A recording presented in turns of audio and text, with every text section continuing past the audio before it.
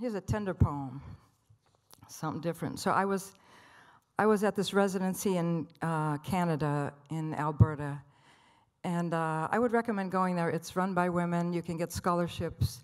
But I was there for a while, and I started writing poems about elk, and I thought, I better get home soon.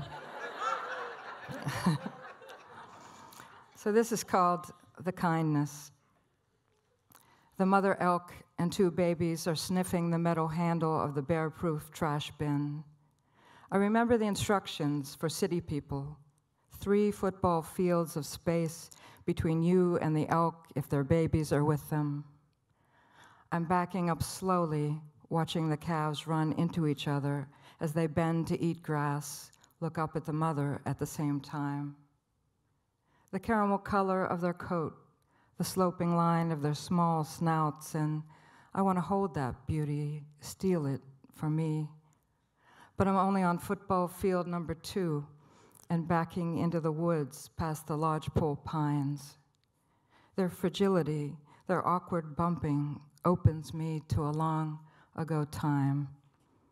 A hand on the door. I was walking into the psych hospital in Pittsburgh, feeling broken and stripped down. A hand on the door from around my body, and I looked up to see the body of a man who said, "Let me get that for you." A hand on the door, and the bottom of me dropped.